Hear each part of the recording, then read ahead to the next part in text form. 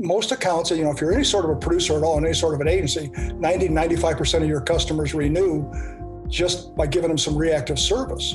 But the real litmus test is what percent give you a referral? What percent turn into raving fans? It's time! Work, play, evolve! I want to connect the listeners to the best of the best.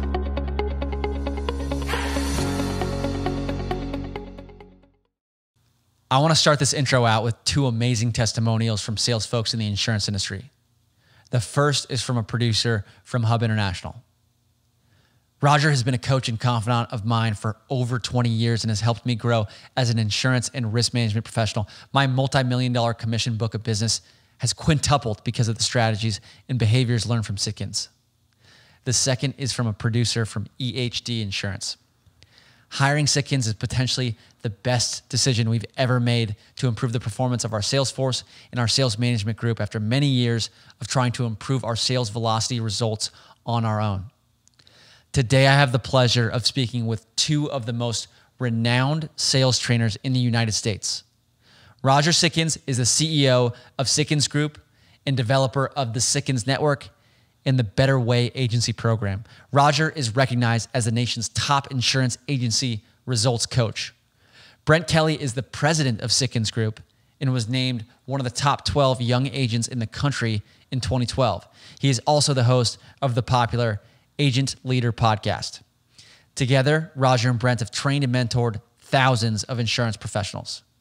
In our discussion, we talked about Roger's background, Brent's background, and how each of them got into sales consulting and agency optimization, major success stories with agencies they've worked with, specific sales tactics and strategies, and finally, how your agency can get access to the experts at Sitkins. Today's podcast is sponsored by First Insurance Funding. First is the leading premium finance company in insurance and is known throughout the industry for their personalized service and quote flexibility. If you're tired of sending quote requests for smaller premiums to multiple companies, not leaving enough time to negotiate larger opportunities, then choose First as your primary financing source and experience the First difference today. Without further ado, here's my conversation with Roger and Brent. Roger and Brent, welcome to the Evolved Broker Podcast. It's great to be here. I'm really looking forward to a conversation. Thanks for having us. We appreciate it. It's great to have you guys. So how did each of you guys get into sales training and insurance agency optimization? Well, as the older guy, I guess I'll go first. I made an early career decision. I chose parents that owned an insurance agency. Pat, that might sound a little familiar to you. Very familiar. This was your dad. Mm-hmm. And got involved in the agency, spent time there through a chain of events, met somebody by the name of Gary Holgate, who was the first ever independent insurance agency consultant. And I hired him to come in and work with my agency. I figured I didn't know what I didn't know, and I really wanted to take the agency to the next level. And over time, I just realized that the stuff he was talking about worked. Our agency was doing great. And one day he said, "Hey, how would you like to go out and consult with some other agencies?" And I thought, okay. And he said it'd be a great opportunity to travel, but more importantly, you'd learn more by consulting. So that really started it all. And I just found that I had an absolute passion for that. We had our family agency in Michigan, just south of Detroit in Wyandotte, Michigan. But I had a passion for that. And it also gave me an opportunity to live where I wanted to live. And I wanted to live in Southwest Florida. So that's how it all started. And here we are 42 years later with a heck of a lot of experiences, and hopefully can share some great ideas today with your listeners. Brent, how did you get into the insurance agency consulting world? Gosh, Roger just condensed 42 years very briefly there, so now I got my work cut out for me. Like all insurance professionals, I dreamed as a small child of being in the insurance agency world, right? Isn't that what they all say? I'm being funny. Mm-hmm. I started in the insurance industry world in the year 2000, graduated college, and found my way into a nice sized regional agency in Wisconsin, and worked for there about 5 years in production, and then moved on to another agency in Illinois, which is my home state. Worked there for about 10 years. And, kind of what Roger said, I had a passion for leadership and coaching and development. I just didn't know what that meant. And took a pretty big leap of faith at the end of 2015 and started my own consulting company, and was speaking and training. And I had a few hits, but I had a lot of misses. I realized the insurance industry world's pretty good. Those things called renewals. I missed some of those things, but was out there, doing some different stuff, and I must have done something okay, because I happened to catch the attention of a guy by the name of Roger Sitkins in early 2017. And we connected, had some great conversation, started with the Sitkins Group in 2017, and here today, still loving what I do, which is providing coaching and just helping agency become the best version. So it's been a blast. You guys have been highly recommended by lots of agencies that we work with at Evolve. And I know that you guys have an incredible track record of success. Can you talk about, for our audience out there that isn't familiar with Sitkins, some of the major success stories that you've had with producers and agencies across the country? Brent, I'm going to let you lead that one off. Yeah, obviously, Roger's probably got, he'll share some great examples. For me, in fact, I was just sharing with my team this morning, Pat, that, a lot of it is, I knew of the reputation of Sitkins before I joined, right? They were established brand, and hearing stories like you have of agencies. So I knew from the outside what they did, and actually being part of the inside now and coaching agencies, I've been able to take that from a head answer of, hey, I know that works, to wow, like, we are transforming lives. And so, a couple of the agencies that jump out, an agency I had the pleasure of working with in South Carolina, and an agency who, like a lot of, I think, what I resonate really well with would be agencies who may be several years in, maybe my age demographic, that are working their tails off, but maybe needs some direction, a little bit of refinement in different areas, whether it's in leadership or a process. And this was an agency that joined our network a few years ago. And two things that jump out with this agency, Pat. Number one is they began to have a plan of action that didn't drive themselves nuts. One of the things that I think agency leaders forget sometimes is, yes, money's pretty good, but freedom is even better. And so I think the success story with this agency was the fact they realized that you can make more money and still be trapped. And so, part of the process is, how can we help you get really focused on the right stuff? And so they've tripled their organic growth rate over those couple of years, and continue to build their team. So that was a great success. And one more success that's recent, and maybe we'll talk more about it, was just an agency that lost focus in pipeline. And just to get, a visible pipeline, something that's visible in their pipeline, and then a process around it, to watch an agency write 751,000 new business revenue in 1 year, which was pretty awesome, just by getting focused and helping them to stay committed to it. So there's many more. I know Roger will probably dive into a few, but it's just the biggest thing that I would say, as I said just a minute ago, it's just watching agency leaders who have so much, and we don't like the word, but it's potential. And to watch them actually go, you know what? I've been holding myself back and my team back. Let's go. That's fun. Yeah, so much of it is when they realize that there really is a best version possible of them sitting out there. And it's when you can just literally see a click. Several years ago, and this is a story we tell at our producer program all the time because it's true and it's really impactful. But we had a producer that came down for the camp, and it was his second or third visit. And he and I became very close friends. In fact, he wound up going with me on about 4 or 5 mission trips to Nicaragua. We went there to build homes in these unbelievable poverty-stricken areas. But he came in, or he was coming back for the session. He said, hey, can we go fishing together? And he was from the West Coast in California, coming to the West Coast of Florida. He said, I'd like to do some fishing. I said, sure. So he came in a day early. We're out there fishing. We'd really become good friends. And then all of a sudden the weather came in and just slammed us. So we got off the water and we went to a waterfront restaurant on Fort Myers Beach. And I looked at him and I said, how big do you think your book of business can get to? And he said, well, I'm at about 650,000 now, and I don't really see it getting much bigger. And I looked at him and I said, are you kidding me? I said, I see $1 million plus producer. And it was one of the coolest things. I'm sure, Pat, and some of the brokers you work with, you almost hear a click in their brain where it goes, click, wow. And a new file opened in their brain, and they saw that better version of themselves, best version possible. So I challenged him. I said, what would it take for you to get to $1 million? And we talked through it. And guess what? He hit it pretty quickly. Well, that was about 12 years ago. So it's certainly been a while, but he's just bumping up against 6 million of commission income now, one producer. And it's just, It's fun. It's when you see the people that say, okay, we know your stuff is basic, but more importantly, we know that when you do the basics better than anybody else, you get the best results. So we see that all the time when the people just get literally laser focused saying, what are the things I've got to do? And we see this all the time, just so much fun. So we always talk about it in the camp saying, hey, did you hear a click yet? Did you hear a click? And they start talking about their clicks. And what they're really doing is they're getting rid of these self-limiting beliefs, and they're believing in themselves at a deeper level, and they realize they're worth the investment. So just things like that happening all the time.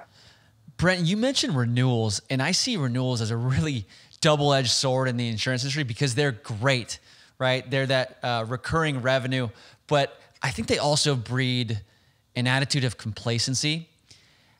Is there any areas where you see like a lot of common mistakes that producers will make, or are there ways that producers can avoid that attitude of complacency that renewals bring to the table? Yeah, the word complacency. In fact, as you said that, Pat, we had about a year or so ago, our chief operating officer, Janie Cahill, who does such a great job with us, challenged us as a team as we challenge producers and agencies, this idea that complacency doesn't live here. And I think, as you said, you're right, that renewals are an incredible thing in the industry. What a powerful thing. In fact, you don't have to do a whole lot, and about 90% of your clients stay with you. It's a pretty good business model, right? But you're right. What it does is it does breed a false sense of security, so to speak, that people get complacent. Obviously, it leads to, well, good is good enough. Well, we believe that, good is the enemy of your best version possible. And so I think, a big part of that out there is that if you would compare, and this is certainly true with producers, if you would compare yourself maybe to some different industries, even in sales, I'm doing pretty well. But when you look deep within yourself and going, am I really truly doing all the things that I could and should do? And not just what that would mean, certainly to me in my life financially, but the clients that I serve, right? And the community and the ways that I can give back. When you begin to think bigger, even going back to Roger said with the clicks, it changes the game. As far as some of the mistakes, I guess, that you make, I will just start. You mentioned renewals. It's one of the biggest things that we teach and preach at Sitkins. In fact, we have this kind of crazy concept that, in fact, we want to stop renewing accounts. Hey, stop renewing accounts. People say, well, what do you mean stop renewing accounts? Well, most producers, most sales teams, along with their service team, we consider the renewal a 30 or 60, maybe a 90-day process. And it's just a few things that we're checking off the box. But a mindset of that the continuation process, and that's how we look at it. Are we renewing accounts? Or are we continuing relationships? There's a difference, both philosophically and then strategically as we walk people through. So a lot of the mistakes that we see is the fact of, hey, I wrote a new account. I'll talk to you 9 months later, maybe when the renewal comes up. Or we'll do some reactive service in the meantime, which is probably pretty good. And quite honestly, that doesn't cut it. And so this mistake that we make is we just many times take our relationships for granted. And we truly believe that this is a relationship and a risk advice business. And both of those need to be proactive, not just reactive. Roger, is there anything you would add to any common mistakes that you see producers make? Well, with the renewal, just to tie it down even more, the reality is that you can become semi-successful in this business pretty easily, saying it a little bit differently. And you can make pretty good money. In fact, real good money. We always kid around and say you're making more money than your siblings, than your parents, than your friends. More money than you'd make if you had a real job. Most of us would be fired if we had real jobs. Okay, and just I really say get on your knees every morning and say thank you, big guy, for this career. Now let me maximize it. So the semi-successful trap they fall in is they're doing pretty good and not doing all the stuff they know they should do, and they just kind of are just showing up and doing things rather than saying, wait a minute, I've really got to change the game. And Brent mentioned 90%. Most accounts, if you're any sort of a producer at all in any sort of an agency, 90, 95% of your customers renew just by giving them some reactive service. But the real litmus test is what percent give you a referral? What percent turn into raving fans? And when we start our programs and are teaching this, the answer we normally receive, maybe 5%, maybe 5.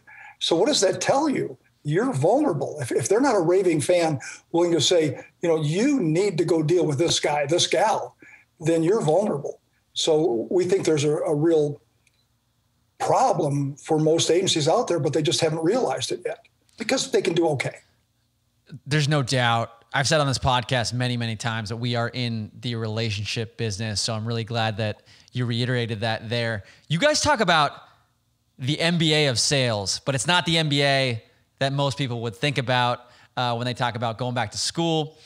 The MBA of sales sounds like it's mastering basic activities. Can you guys speak to how a salesperson can master the basic activities for sales? Well, number one, they've got to make a commitment to mastery.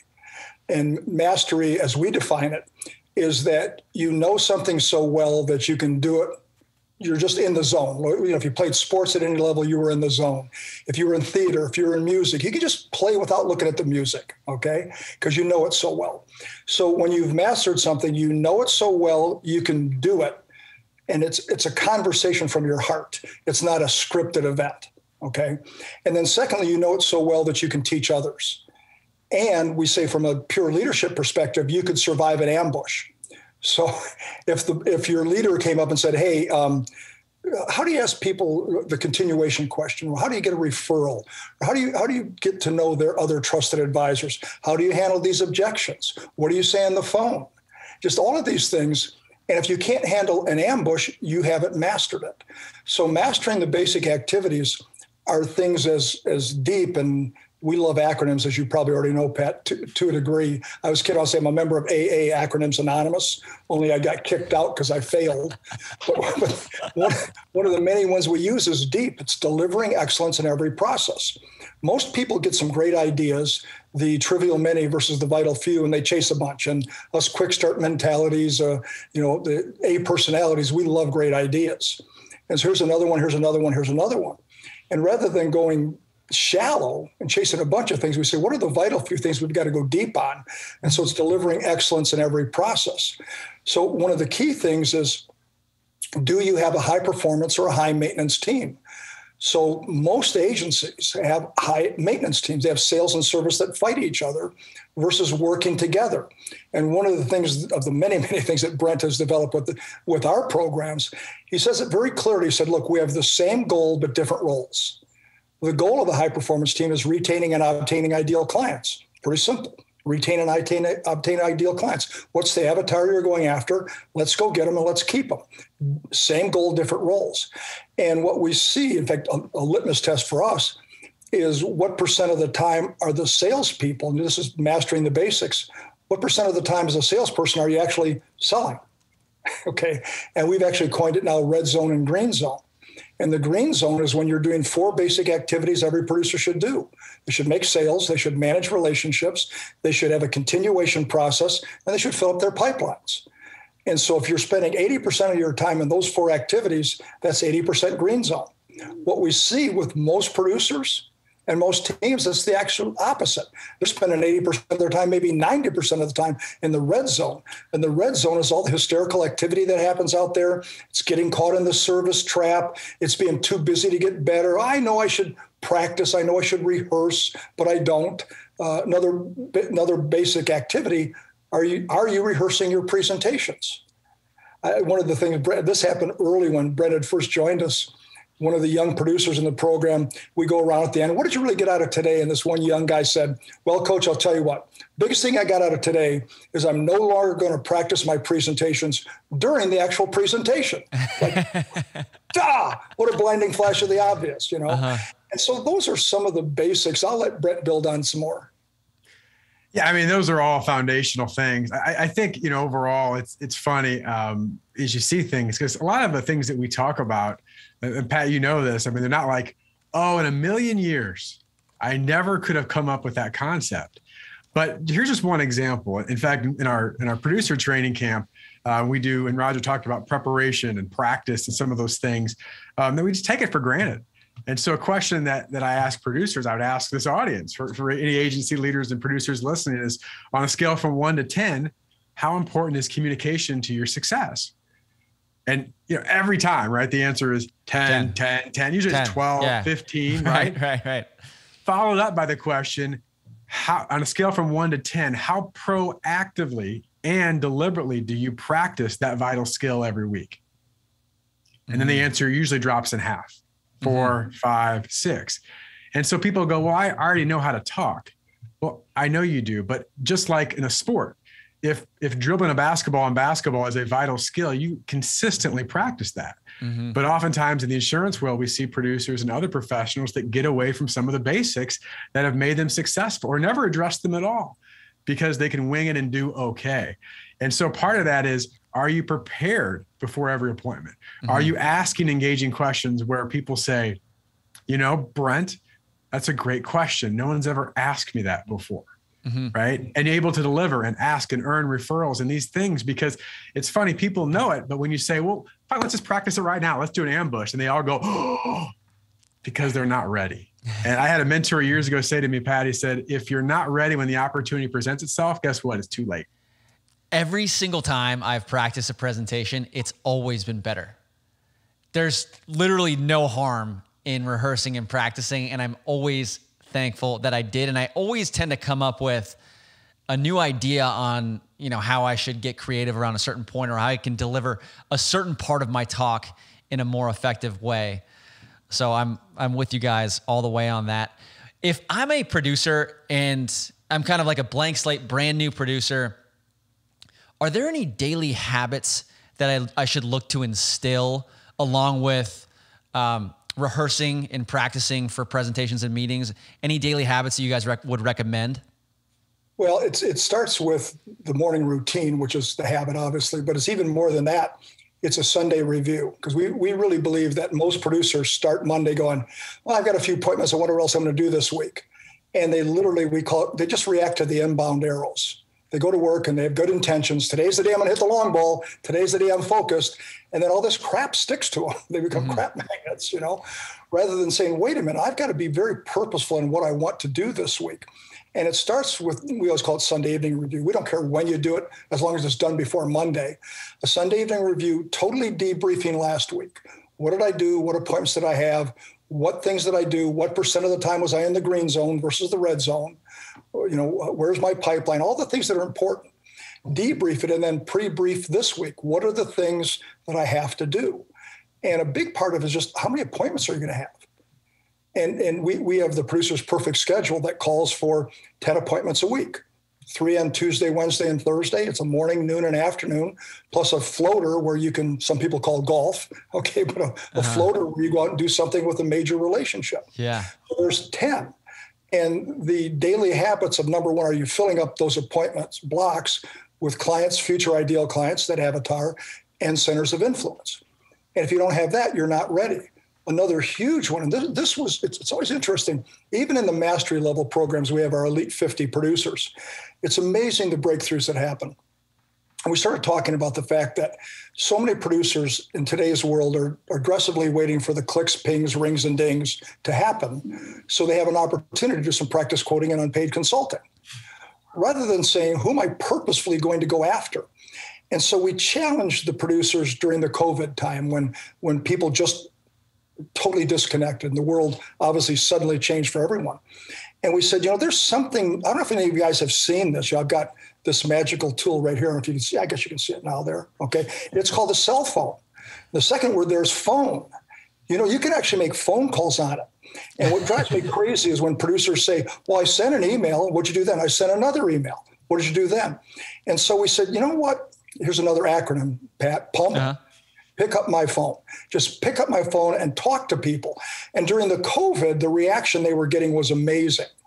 And so what we said is, you know what, why don't we make it a part of our producer's perfect schedule that on Tuesday and Thursday morning, I'm going to block out 30 minutes.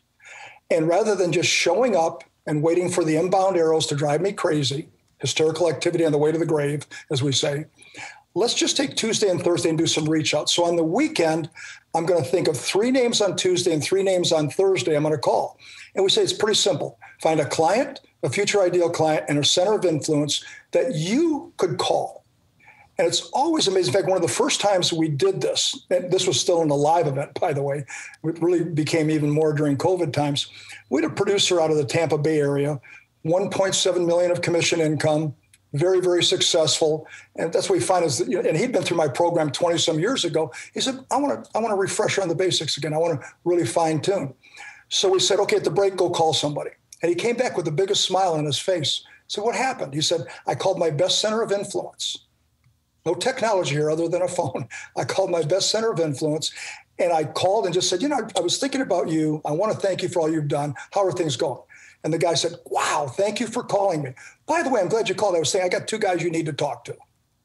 So part of the routine is just saying, knowing the habits and behaviors that create results, something that Brent and I preach all the time, the numbers that you have, your sales numbers, your closing ratio, whatever it may be, the size of your agency, the numbers are the end result of behaviors and strategies, which is what you asked about, behaviors, routines, et cetera. So just identifying what are the things you do that are coming back to the 4 money-making things, and have you purposefully scheduled on your calendar to do them. I'm not as great on calendar blocking. Brent's pretty darn good at it, okay? But to me, if you take calendar blocking and you say the things I have to do, I need to make an appointment with myself to do it. Because most of us will keep appointments. All right. Mm-hmm. By the way, no fake appointments. They're real appointments that should go on. So that's my take. Brent, I know you want to add to that. Well, everything you said, ditto. I think, it goes back to some of the basic things there. What hit me though, Pat, one of the first things that we talk about, certainly with producers, is you got to plan your life. You got to plan your model, or someone else will. And this goes back to a great Jim Rohn quote I love. And he said, if you don't design your life, there's a good chance someone else will. Guess what they have planned for you? Not much. And, I think there's such truth to that. And certainly we see that with producers in particular, is that, gosh, I hope this week brings me good fortune. I hope that my calendar suddenly fills up. I hope that this person calls me back. And there's a drug out there, Pat. I don't know if you're aware of this. It's prevalent. It's taken over certainly the insurance industry word. You know what it is? What is it? It's hopium. Hopium. It's out there. And it's just one of those things that we see out there. So I think the first thing is just, what's your model? I'd ask, what's the business model you want to create? What's the future? Now, young producers, they're going to take a while to figure that out, but have some plan of what you want. The second thing goes right into what Roger said with the calendar. I mean, every hole in your calendar is a lost opportunity. Mm-hmm. And, the hard thing is if you go in and go, well, from, Tuesday morning, I'm going to do some prospecting. No, you won't. No, you won't, unless you've got it intentionally planned and you commit to it, right? And that's where young producers, it's kind of inconvenient. I kind of don't want to do it. So I might do some checks and emails, right? And that goes back to what Roger was talking about. And then I would say the last thing is this, and this is one of the things that does take development, but prioritize what clients you actually want to work with. We believe not every client's a great client. And certainly, as you know, Pat, what your world, there's some power in owning a market segment or a niche or a niche, however you want to say it, right? Mm-hmm. But try to figure out as a producer, what can I own? Because it's a noisy world out there. Mm-hmm. You got to say something that matters. And if you don't, you're lost in the shuffle. I have a young producer that always says the quote, and I love it. The quote he says is, a goal without a plan is just a wish. Mm-hmm. So I think that falls right in line with what you're saying. I've personally been doing like a Sunday morning review and planning session for myself after I read a book called The 5 a.m. Club. And I got to say, if it's written down, it's in my schedule from everything from my appointments, my meetings, to my workouts and my meals. For example, if I'm trying to eat healthier on a given week, I am like 99% more likely to do it if it's written down, it's in my schedule, and I'm just relying on my calendar. So I'm a personal verification of the planning. And honestly, I think I feel calmer and more at ease because my schedule is more predictable. So I'm with you guys on all those points. Is there one big area I see producers struggle in the beginning is when they are faced with an objection, specifically over the phone. I think it's most, it seems to have a bigger impact when it's over the phone because people need to react right away, but also via email. So for example, if I say, hey, I think that, we should meet based around this or that. And, someone's like, you know what? Sorry, I'm actually dealing with this broker XYZ. Is there any advice you have for producers that are looking to overcome objections in a positive way? Well, it's a great example of not being prepared because there are no sales without objections. There's order taking, but there's no sales. Okay. And so just to be able to say, all right, what are the standard objections that we have? And having all the producers within an agency and have the service team in there too, saying, what are the most common objections we have and how can we handle these? And just getting the team members together to say, here's the objection. How have you handled it? How have you handled it? What would you say? And then getting people to practice it, because reacting to objections, especially with the younger producers, they take it personally. They don't even know you. They can't dislike you yet. They don't know you. All right. Maybe they'll dislike you later. Okay. But they don't know you yet. And what they're objecting to is insurance. And because most producers lead with, hi, we represent a lot of carriers. We'd like to give you a quote. We can probably save you money.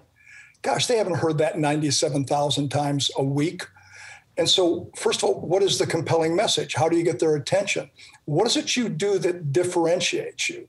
Okay. How are you different? What's your 30-second commercial, your elevator pitch, whatever you want to call it? And being able to practice the responses. If they say this, what are you probably going to say?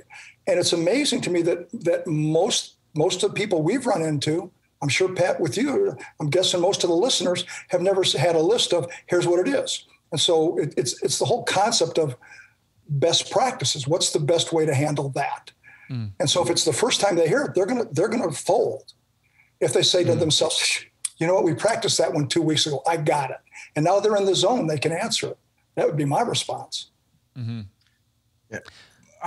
Just a real quick add on that, Pat, Roger alluded to it in a different way, but to me, it's most producers, and this is all producers, but certainly young producers, aren't very good at asking questions. I mean, I came back to my communication thing. Well, the best part of communication, the most effective part of communication isn't telling people what they want to hear or you think they should hear. It's clarifying and asking and having an authentic conversation so that you have a better understanding. Is there really a fit here? And so oftentimes we get objections. There's a defense mechanism of, whatever, or they recoil or they hang up the phone, right? Versus, could you explain more what you mean by that? Or could you clarify? Right. Another big issue that a lot of producers face is being able to fill the sales pipeline. And Brent, I know you have a great video on the Sitkins website that talks about the $750,000 corkboard. Can you tell the story of the corkboard?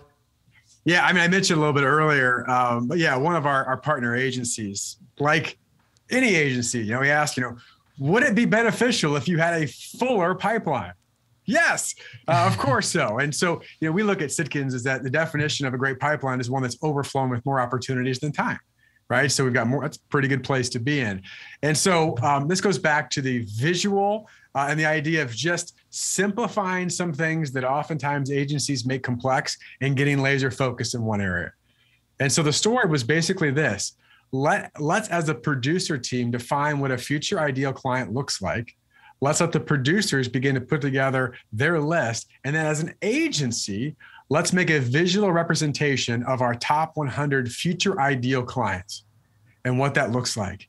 And, and again, we've had agencies, and Roger, you can attest to this, that have done it electronically on a big TV screen. They've had some pretty cool stuff. This agency's like, listen, we just want to execute. And they created a very large corkboard where they put 3x5 index cards of their top 100 future ideal clients with their name. Now, a couple of things on this. One is it makes it real, right? Number two, we find out what's really interesting, and again, maybe not so much with COVID, but it's getting back to this, is that you'd be amazed that when you put a future ideal client, there might be someone else on your team, like a service manager or someone in admin, and goes, I know that person or I know that client. right? So it becomes a team approach, and there's accountability behind it. So we actually, I don't know, Pat, about you, if back in kindergarten or whenever it was, if you ever had a star chart where like, if you attended or did something, you got a little star. Oh yeah. My mom even brought that home. And when we did chores correctly or, at the right rate, then we loaded up the stars and, maybe got to get like a Beanie Baby or something. Yeah. and hey, listen, we all grow up, but there's still part of that. We go, oh, I'm making progress. So we actually had 4 stars that they would put on the board in initial conversation. You kind of going down the list all the way to close. And so there was this visual thing here. And of course, over a period of time, it's like, hey, Pat, it's been 6 months. Are we making any progress with this client? Well, whatever. And so there becomes a lot more accountability to it. And bottom line is just making it real, making it tangible, making it visible, putting accountability behind it. Something as simple as a cork board with index cards, $751K in revenue in a year. And that was just the cork board. They did other stuff beyond that. So it was a really cool success story.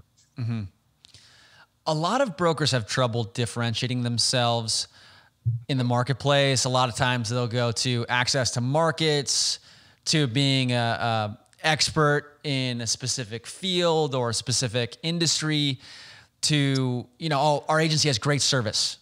A lot of times these are common differentiators that I hear. Do you have any advice for an agency that's looking to differentiate themselves when they're going after new clients? Yes, we do. Okay. Not surprisingly. Like you said, most of them are just going to say, we give great service. We represent all the companies. We're local. We've been in business 100 years. And then my least favorite one of all of them is when they say, and by the way, we've got the best people. It's like a vortex opened up in the universe and sucked them all into your office. Look, I know you've got great people or they wouldn't be on your team, but I don't really think that if we did the whole universe, you've got the best people. Okay. And plus what you're saying is what they've heard 100 other times. So the key is to be able to identify your specific points of differentiation, PODs, another acronym. And Brent has a great saying on this, is that you can't have a differentiated selling system or approach if you don't know how you're different. So getting agencies and producers to say, all right, what are the things we do that are different? Well, you get a list of them. And our goal is that every producer, every agency has at least 5. So you'll be able to list those, but then that doesn't really matter unless it matters to the prospect, the future ideal client. So the second thing is, all right, let's answer that WIIFM, that radio station. What's in it for me? So if I'm a potential client of yours, why should I care that you have that? What's in it for me? And then thirdly, what's your piece of evidence? Because if you're just yapping as a salesperson and you don't have a piece of evidence that says, this is exactly what it is, and that could be a specific brochure. The best one is when it's a testimonial from a current client saying how that impacted them. It could be things as basic as a business interruption worksheet, but something you really do and be able to prove it. And then finally, and by the way, overall, Pat, this is one of the toughest things to get producers to do. Even in our mastery program, it's tough, okay? But it's a big differentiator. So it's the point of differentiation, what's in it for me? It's the piece of evidence, but then the all-important skill Brent mentioned, asking questions. What are the 2 or 3 questions you will ask that will create a pain issue in the prospect, where they're going to say, no one's ever asked me that before. No one ever brought that up. I don't even know what you're talking about. When we can get to that, and then we even kid around and say, you've got it so well documented that you've got it laminated. Because if it's laminated, it must be good, right? It must last forever. And it's a big joke and people laugh about the laminating. But get to the point where you've got it. And here's another example. Could you withstand an ambush? So if I'm the chief revenue officer, CRO, also known as chief reminding officer, but if I'm the CRO and I come up to you and say, what are the 5 points of differentiation? Why should I do business with you? If the producer can't do it there in an ambush, which we refer to as low risk practice, because high risk is out in front of the prospect where you show up, throw up, and blow up. Okay. But low risk is when you've practiced and you've been prepared. So if you can handle it there, you can handle it outside. Brent, I know you want to add on that one. Well, it just, as Roger was saying that, it takes me back and something that, we've developed and refined, but I can remember years ago, and I was going to a sales training. In fact, Roger, it might've been one that you had helped create, by the way. But within some of the training, you'd say something, and we call, and Roger mentioned, it's the generic 5, right? These generic things that people say. And you would say, well, we've got really good service. And the challenge is, so what? So what? Mm-hmm. What does that mean? And so I think we would ask any producer is go a level or two deeper at least, because what you're saying really isn't impacting anything. And once you go that level deep, as Roger said, then you can figure out what are those questions that we can begin to ask that really change that conversation, right? And part of this too, we challenge producers to have 5. One of our recent attendees at a producer fit, it was actually kind of funny on a podcast that I do. And I was questioning her, or telling her story, young producer in Kentucky. And it was funny. She had actually hit her annual goal in the first quarter of this year, which is a pretty good place to be. And now she's like, now what? But we were having a conversation. And I said, what's been one of your keys? And she goes, I really hone into those points of differentiation. And then more importantly, the impact and the questions I need to ask. But she said, I got to tell you, I'm really sorry. I shouldn't even admit this. I only have 2 that I use really well right now. Mm-hmm. And I said, that's a pretty good start. Because as Roger mentioned, most producers really don't have any. Mm-hmm. So it's just, what is that going to be that level deeper? Hey, Brent, on the topic of the podcast, plug it really quick. What's it called and where can people find it? Yeah, the title is the Agent Leader Podcast. So the Agent Leader Podcast, and my background and passion is leadership. I want people, we talk about becoming a better version of yourself, but it comes down to where do we need to be clear? Where do we need to be consistent? And what are we going to commit to? So I have Roger on, I have other guests on. Sometimes I have something on my mind after an event that I share, but just to help agency leaders really transform and take the next step in their business. Mm-hmm. On the topic of agency optimization, for all the agency owners out there listening to this, Roger, is it possible for you to summarize the agency scorecard that you guys came up with? Summarize it would be a little tough, but I can certainly give you an overview. The scorecard talks about transformation, and transformation is, I think, become a cliche. Oh, we're going to transform. First of all, what does transformation mean? It means going from where you are today to where you want to go.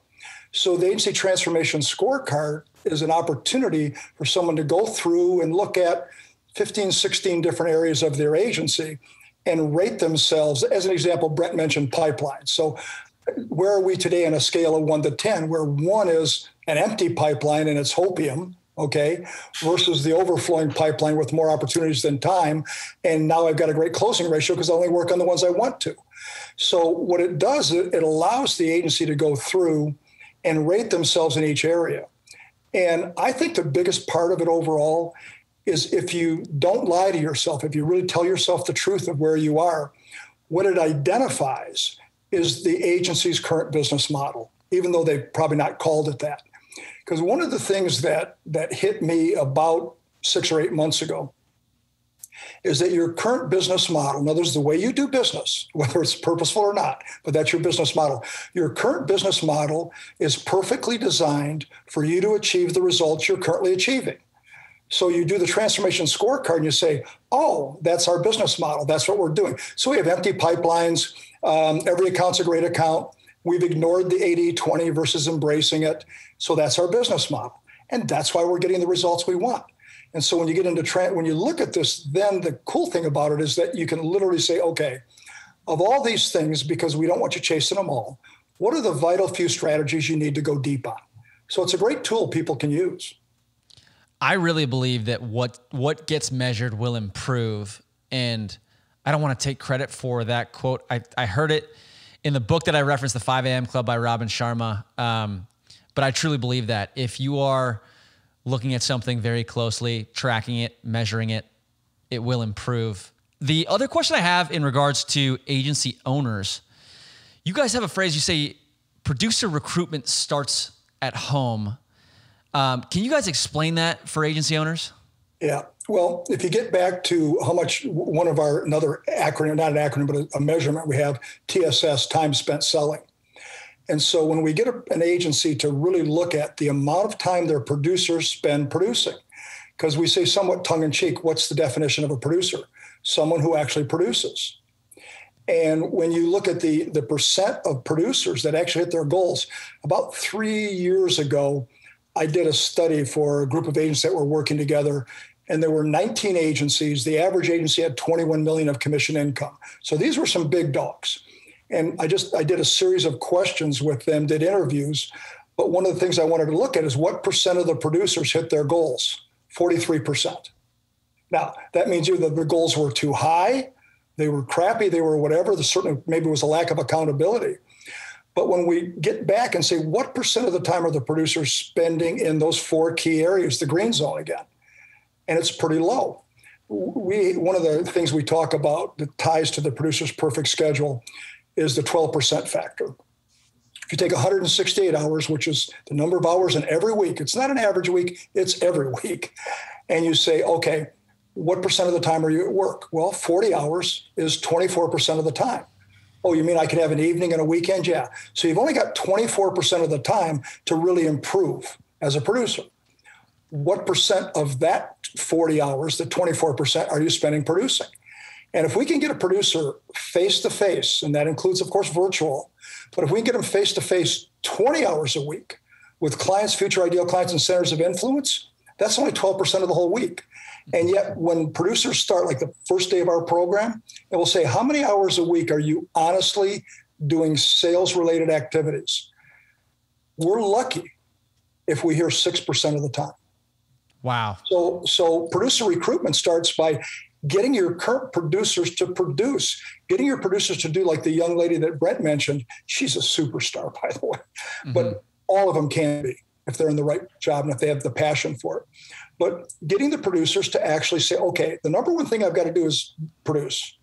And that means I've got to retain and obtain my avatars, my ideal clients.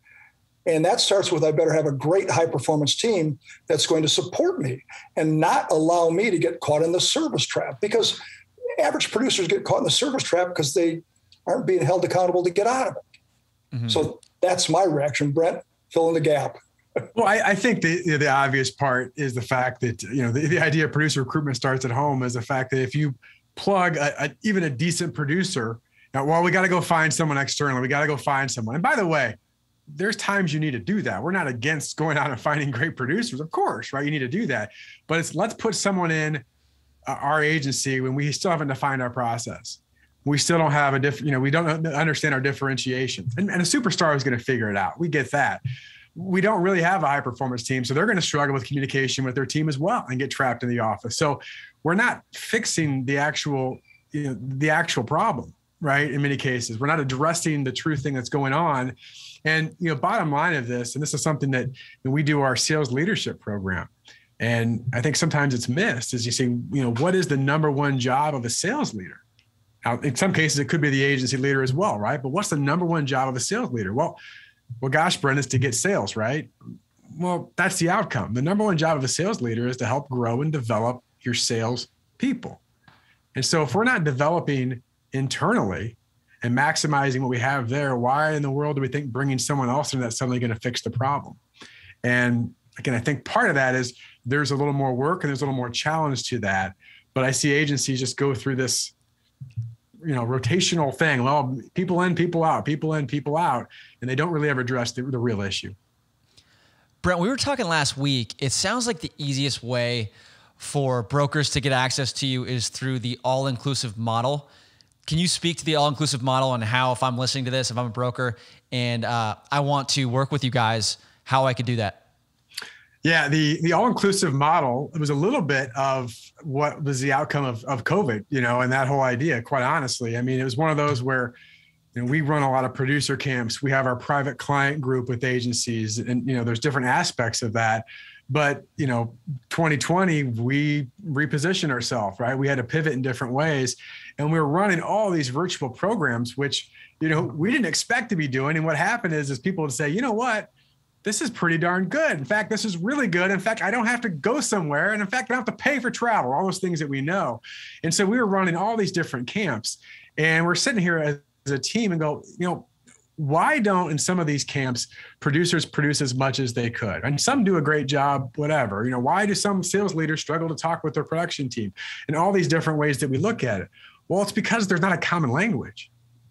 And so what would happen is, for example, we'd have a producer who would attend our camp and go, gosh, this is good stuff. I want to be able to do some of this. And they would get back to their office and they'd go, why doesn't my service team get it? Why isn't my leader on board? Why aren't they holding me accountable to stuff that I want to do? Well, because there isn't a common language. The all-inclusive model is designed to say, hey, here's a holistic approach to agency development. We got to have service and sales on the same page. We got to have sales and leadership on the same page, right? We got to have everyone. Like, it doesn't mean they're going to all speak the identical language, but the results have been incredible. That, you know what? Now they understand where I'm coming from, and I can better communicate internally so that I can better communicate externally. So holistic approach, a consistent process where all of our agencies, Pat, have an idea to say, this is this is clarity of back to the transformational scorecard. Let's see where we're at and let's identify where we want to go. And let's let everyone have access to this core training so they all can hear this message. And then from there, let's take the next step and go deep in a specific area. So the all-inclusive model is set up to walk agencies through a process that's holistic, it's consistent. And the last part is we have community support, which is great. I mean, Raj and I love to talk, as you can probably tell, and share ideas. But I'm sure you've been there, Pat, where you've gone to a program or event and all of a sudden someone says, hey, you know what? And you go, oh, I never thought about that before. So we want to really emphasize the collective genius of the group and the core and the agencies and the attendees. So yeah, the all-inclusive model is giving agency access to everything at just one monthly price. So it's easy for them to implement. So if I wanted to access that, should I just go to your guys' website?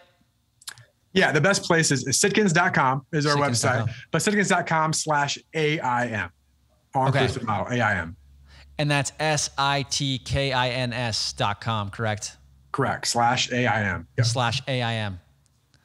Got it. Cool. Well, to wrap up the conversation, guys, I have 5 rapid fire questions for you.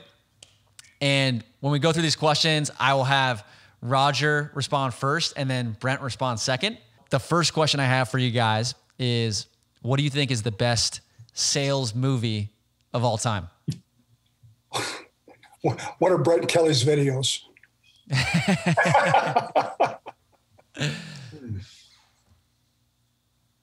Is that your answer, Roger? My answer, yeah. I don't, part of it is I don't want to, that is such a great question, Pat. I'm frustrated because I want to give you like the generic answer of all that everyone says, but that's not what I'm thinking. Okay, this one hits me, and this is probably, I may come up with something else. The first thing that hit me, I love sports movies because they tell a great story. I think Rudy is a pretty good sales movie. Can you expand on that at all?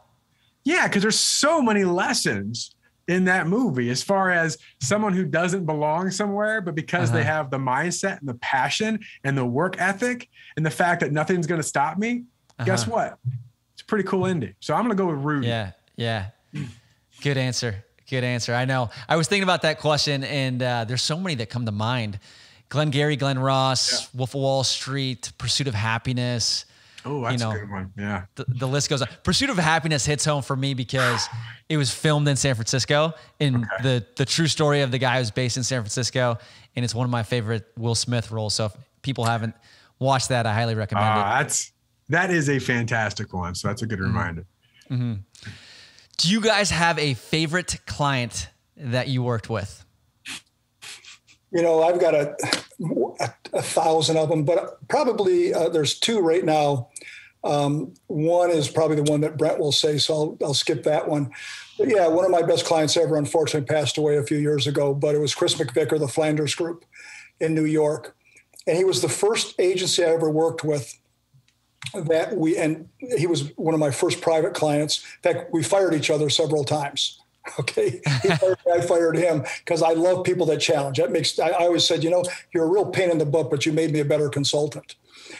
He was the first agency I ever worked with that got revenue per employee up to $200,000. And this was back when 100 was pretty good. Total specialization, just a great agency, great team. Then he got it to 250, and then we got it to $275,000 of revenue per employee. But he was committed to growth and development better than anybody. And I wasn't the only consultant he worked with. He had some people in other areas. And one day I asked him, I said, Chris, why do you have so many others? You just have me. But he said, well, you don't know HR, you don't know this. And he said, it's real simple, Roger. He said, I don't know what I don't know, and I want to find out before my competition does. So he would have to jump in mind. And then the second one, I don't, Brent, I'll let you answer yours, see if it's the same one I'm thinking of. Well, I always hate, this is a tough question because even like I said, I've got so many clients I love to work with, and I could tell a number of stories, but I think I know where Roger's going, and I can't disagree. An agency we work with in Pennsylvania. In fact, we're going to go out and see them in a few weeks. And this actually, to what I said earlier, for me personally, and I could tell a whole bunch of things of results they've done, which is pretty incredible. But for me, it's one of the, probably the first one for me as a coach with Sitkins Path, that I went from, hey, this stuff is really good and I know it should work, to there's an emotional connection when people understand some of this that's transformational.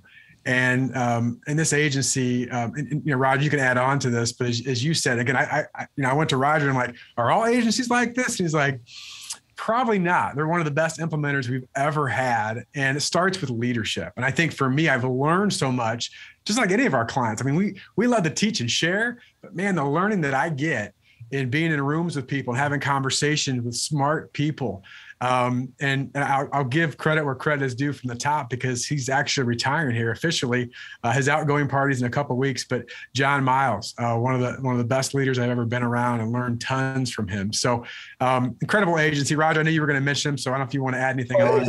I mean, there's so many that we could mention, Kevin Elliott and, you know, Kevin Charleston, on and on. But as far as pure execution and leaders leading, right now it's the HD, and I always kid around, and I hope John listens to this. We'll make sure he does. It's part of his retirement. But I always say, you know, John, you're so close to being the number one agency ever. And that would drive him crazy. And he would do something cool, and I'd send him a message going, boy, the number one agency is really shaking in their boots now. And he was just, the commitment he had to be the best. And it's really cool. And he's a great personal friend. Mm-hmm. The next question came up because you guys are based in Florida. Orlando Magic or Miami Heat? Well, being a very tall person myself, yeah, okay. I'd have to go with Orlando. Well, I don't personally live in Florida, so I'm going to go Chicago Bulls. All right.